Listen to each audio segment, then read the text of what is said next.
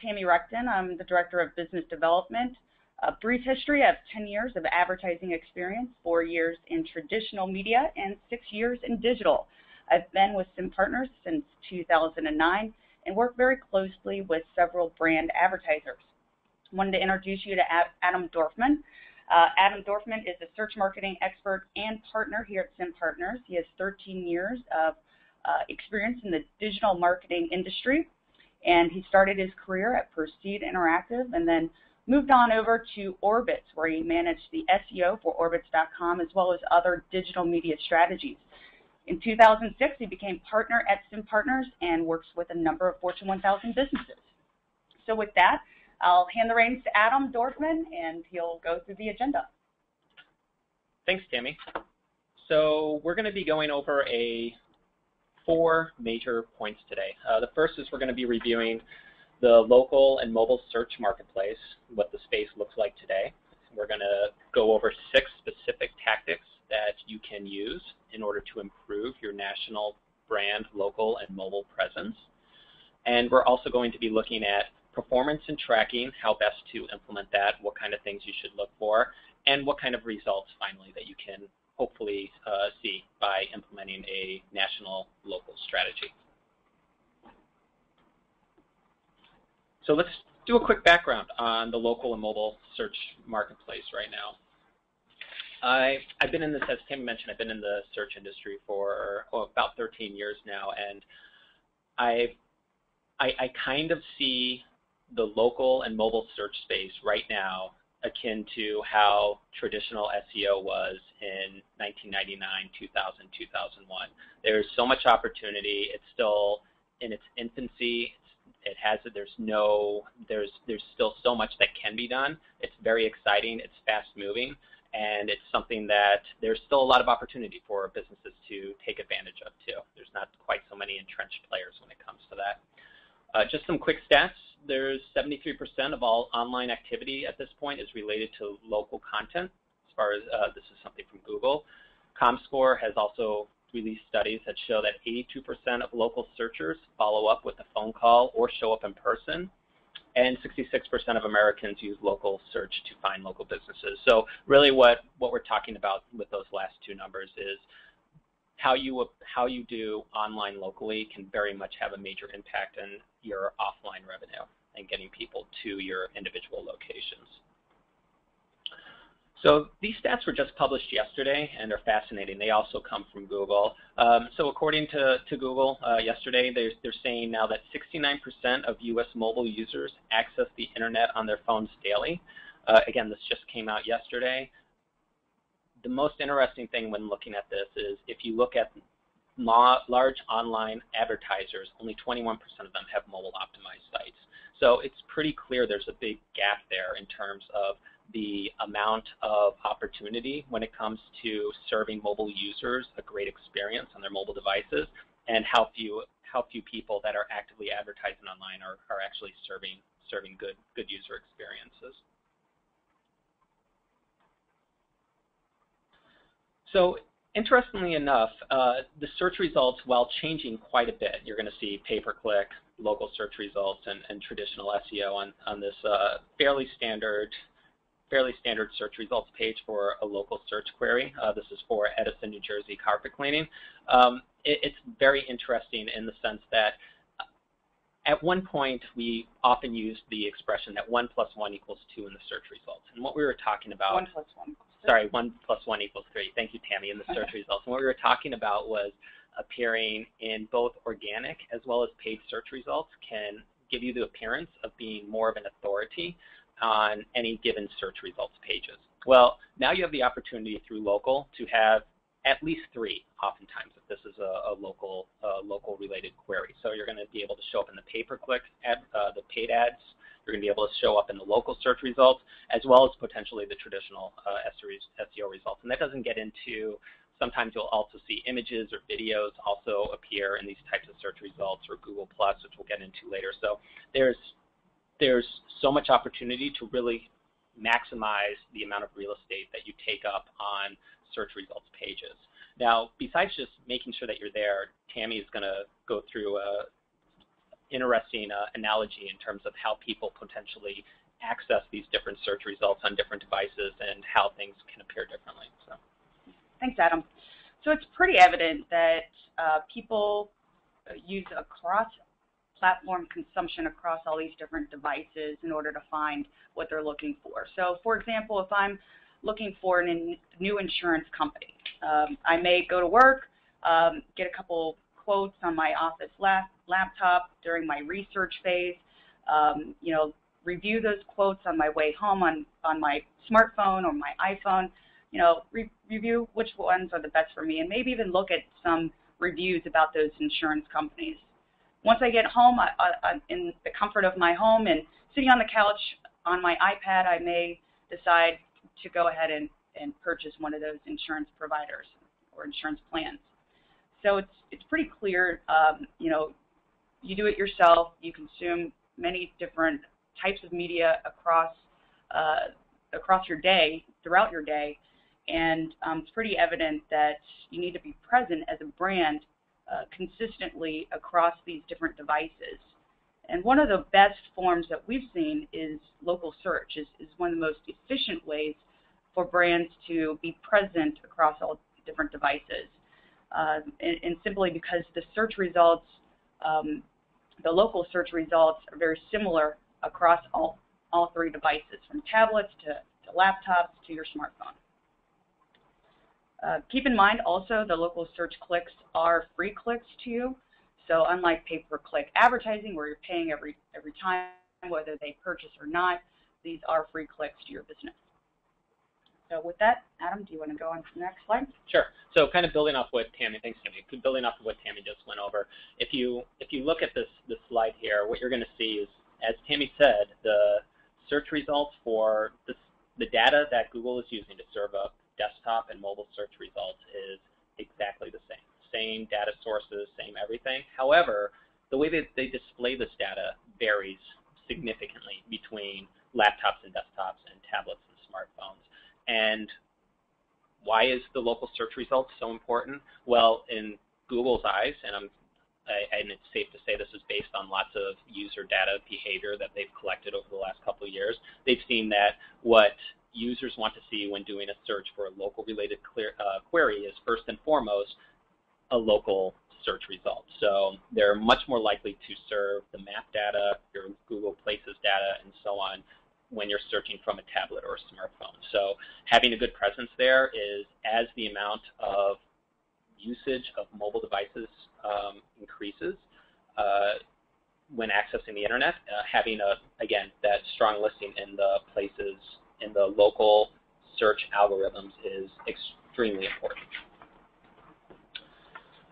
So we wanted to also talk about not just how ranking changes, but how users' behavior and how they interface with search results have changed over the last couple of years since Google started really pushing the local search results. So here you're looking at an eye tracking survey that SEOmoz released recently for the keyword, and this is a search query for pizza. And up until the local search results, and we started getting the image search results and so on that were integrated into the primary Google search results, you would see very much that F pattern where people would start in the upper left-hand corner and then go down and then to the right. So very typical. That was why having a #1 organic ranking or #1 paid search ranking would have a huge incremental increase, or a huge much higher percentage in total clicks that would be generated than something further down the page. Well, if you look here, what you're going to see is that the local search results, just due to how they're formatted, to having the icons and having all this review data and everything else, people's eyes are going straight to those results.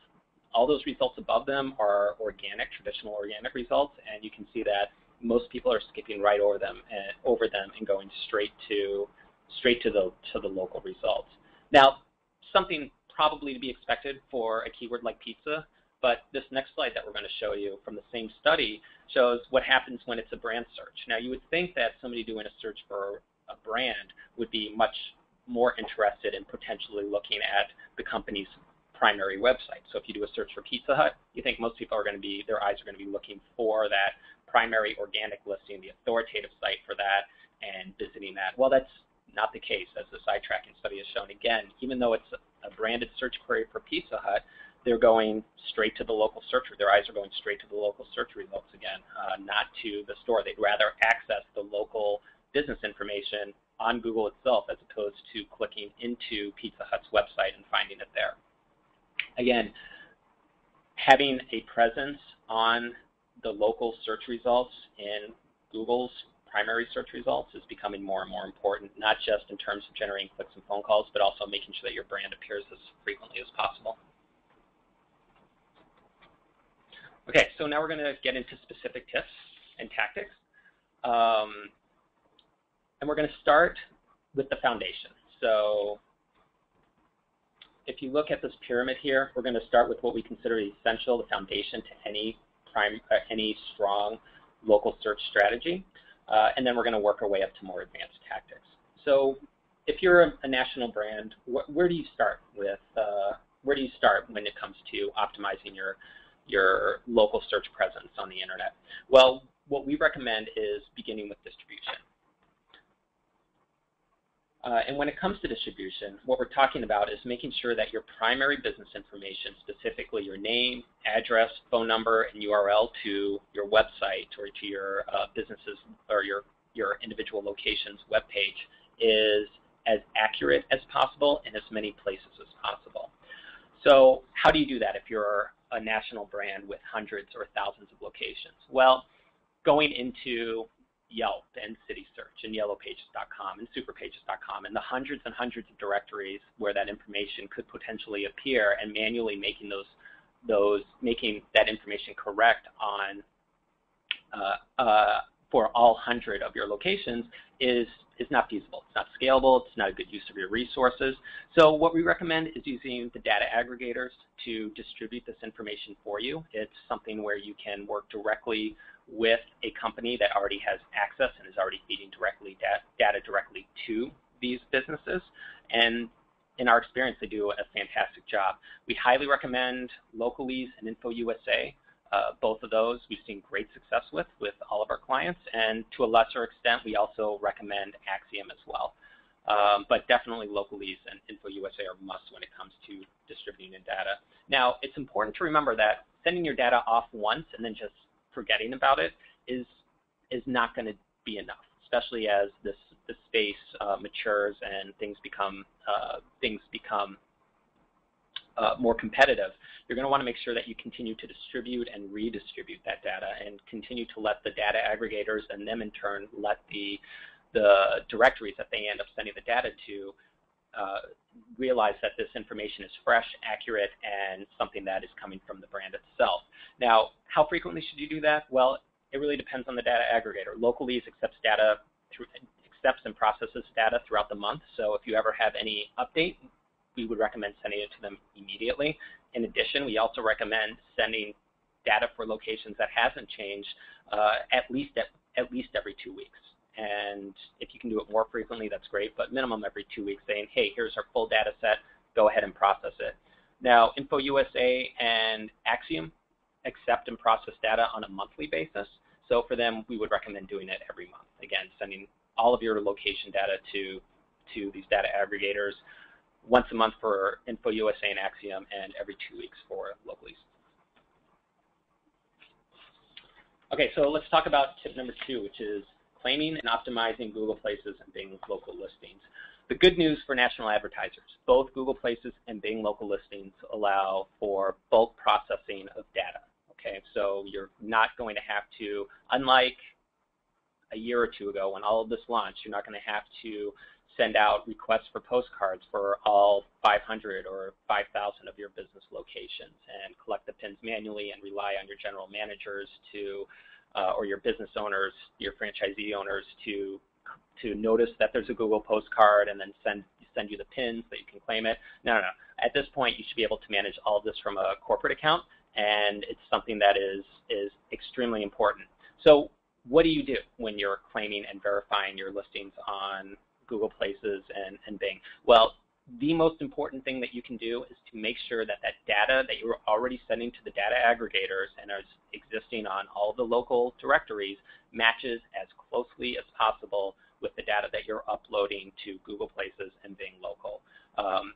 Specifically, again, the name, address, phone number, and website URL, all of those things, the more closely that they're associated with one another, the more consistent that you can make them, the more that they're going to seem like they're an authoritative source as far as Google's concerned when they're published or when they're serving up their search engine results. Okay, so tip number 3. You're going to also want to build unique and optimized location pages. So Matt Cutts, principal engineer at Google, had said on his blog that you want to make a web page for each store location on your website. And what that means is, your store pages, it's not just good enough to have search results that lists all of your different store locations at this point. You really need to, if somebody does a search for a Chicago dentist, if you're a national dentist chain, or I don't know, you need to make sure that each individual location has its own unique web page, and what's on that unique web page, again, we're talking name, address, phone number, matches as closely as possible with what you're distributing to the data aggregators, as well as what you're submitting to Google and Bing. Again, that's another authoritative citation, another authoritative source that Google can use when determining what results to show up, especially with the way that they're returning merged search results now that take into account not just local ranking factors, but SEO and organic ranking factors as well. So having unique and optimized location pages is essential. Some of the information that you're going to want to have on there is location-specific information like photos, descriptions, videos, what areas you service.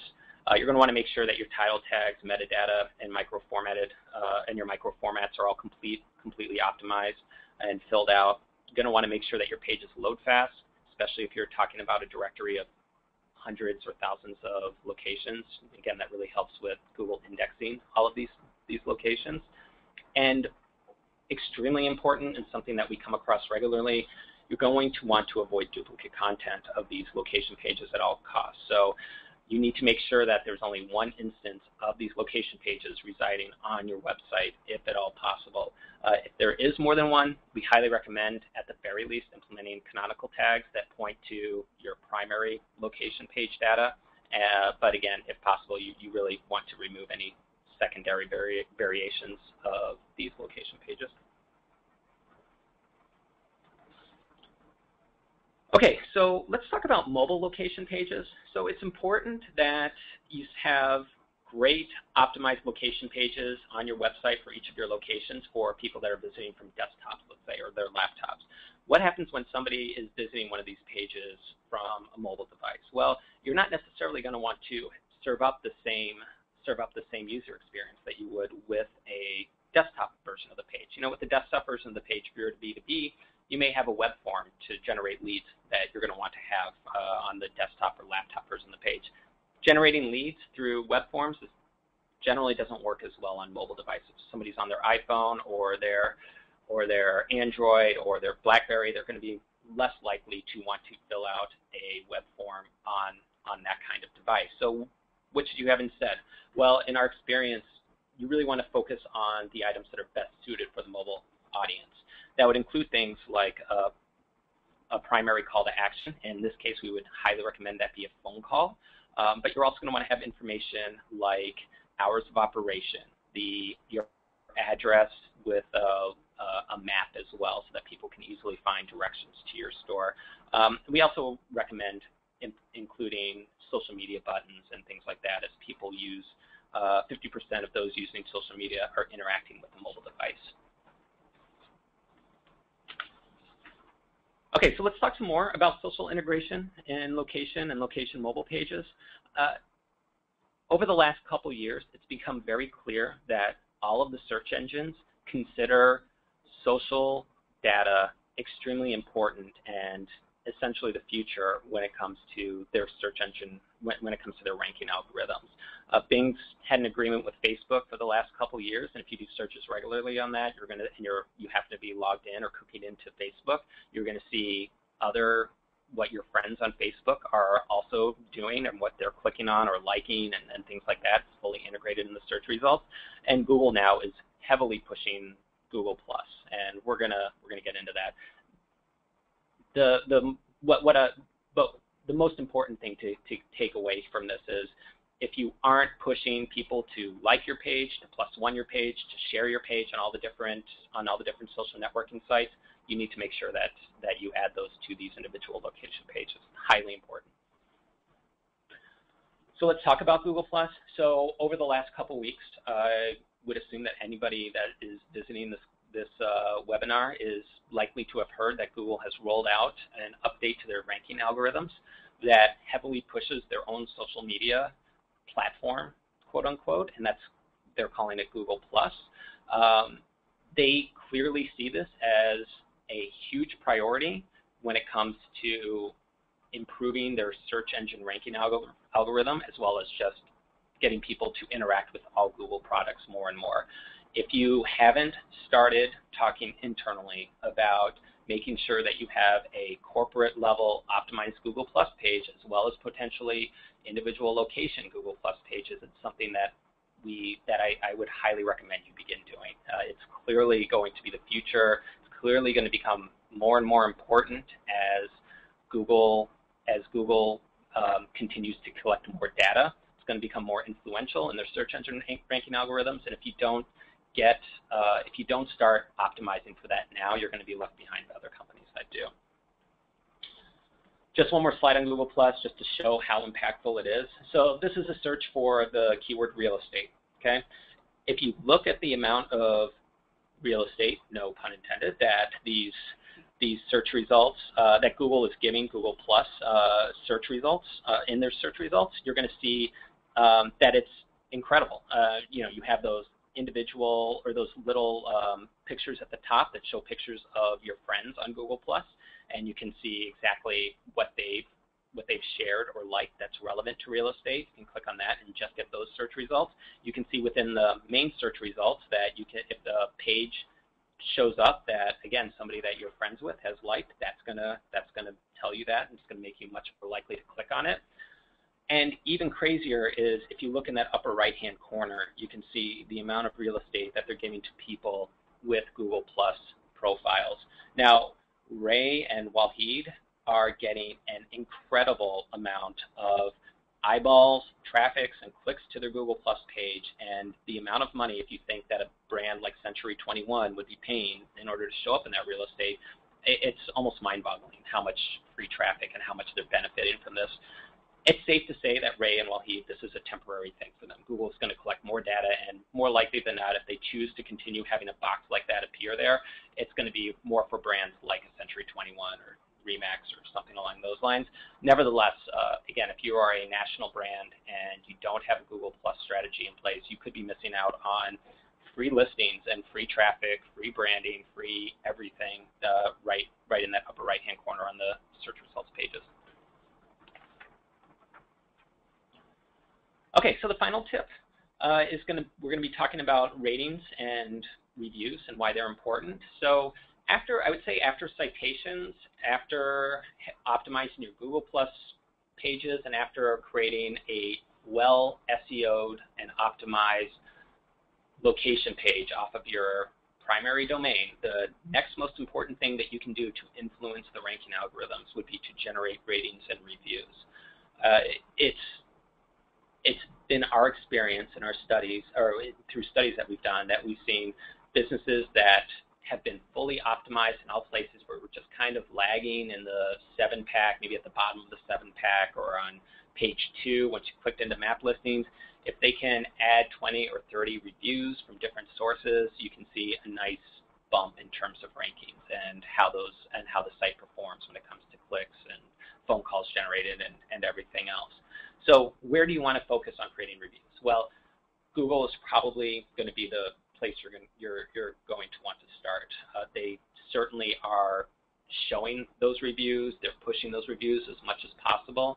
That said, we've been able to see that they are still very much taking into account reviews on places like Yelp or TripAdvisor or Angie's List or all the other places that collect reviews into their ranking algorithms. So we would recommend, if a client asks, where would you like us to leave a review, we would say, start with Google. I would push Google first, but I wouldn't discourage people from leaving reviews on some of these other sites, as it's going to make for a more natural and just a more natural sort of review profile throughout the internet. Okay, so let's recap all of the tips that we've gone through. So you want to start off by distributing your data through the data aggregators to as many places as possible. Again, that's Localnews, InfoUSA, and Acxiom. And you're going to want to make sure to continue distributing it. Again, just doing it once is probably not going to be enough. Second, you're going to want to claim and optimize your Google Places and Bing local listings. Third, you're going to want unique and optimized location pages that live on your website. 4, you're going to want mobile location pages. And 5, you're going to want social media integration. And finally, ratings and review management. Okay, so you've done all of these things. You've implemented all of these tactics, and your question then is, well, how do I know if it's working? There's a number of different things, a number of different places that you can source data. In our experience, some of the places that companies use to gather data, and there's dozens and dozens, but some of them could be web analytics like Google Analytics or Omniture. Others may be, another place might be Google Places, where you can look at the total impressions, total clicks from your local listings, amount of times people click on driving directions. You can get that kind of data in there. And finally, you can keep track of the amount of calls that are coming into these local businesses. If you see an uptick in the total phone calls that your individual locations are receiving, that's a good sign that things are going well from your local search strategy. So here's an example of a client of ours that we've been working with since 2008 that have implemented all of the strategies that you've seen there and the kind of results that they've seen. And what they've seen is that at this point, their location and mobile pages are the second largest driver of traffic to their main website. Now, this is a B2B with over 500 locations nationwide. They're mostly looking at what kind of leads that they can generate, and you can see that collectively the improvement from 2008 until last year, and that's already continued on to this year, has been fantastic in terms of clicks generated. More importantly is something that they shared with us is the quality of the clicks and the leads and the phone calls that are being generated by their local search strategy is much higher than any other source of traffic. So while it's the second largest driver of traffic to brand.com, and for the record, the largest driver is people typing in directly brand.com, it's the largest driver of quality leads and phone calls and new business for this brand. Just one more case study that we did. This is for a client that had multiple locations nationwide in the hospitality vertical. And we looked at, and this was something where we were managing all of their paid search as well as all of their local search. We managed all of their online strategy. Everything was tracked strictly to an ROI conversion using Omniture. And what we saw with paid search is we were able to achieve a blended 18-to-1 ROI. And what that means is that for every dollar that we spent, we were able to generate $18 in top-line revenue in return. In the local, when it came to local search, we saw 5 times that amount when it came to ROI. So we saw 102 to 1 ROI. So for every dollar that they spent on local search strategies, they were able to generate $102. So what does this mean? What we often try and point out with this slide is a lot of times we know companies are struggling to even maintain their existing paid search advertising spends year over year, and we understand that. It's paid search can get very expensive. What we often recommend is if you have X amount of budget devoted towards paid search and you have no new budget for local search this year, but you realize that the opportunity is there and it's something that you really want to take advantage of, we highly recommend maybe slicing off some of your paid search budget and pushing it towards local search. The incremental clicks and revenue that you can generate is well worth at the very least testing. All right, thank you, Adam. Sure. Feel free to contact me, Tammy Recton, at trecton@simpartners.com, and here's my contact information. And again, I'll forward this presentation out to you within 24 hours. So thank you again for joining us today, and I hope you have a great rest of your day.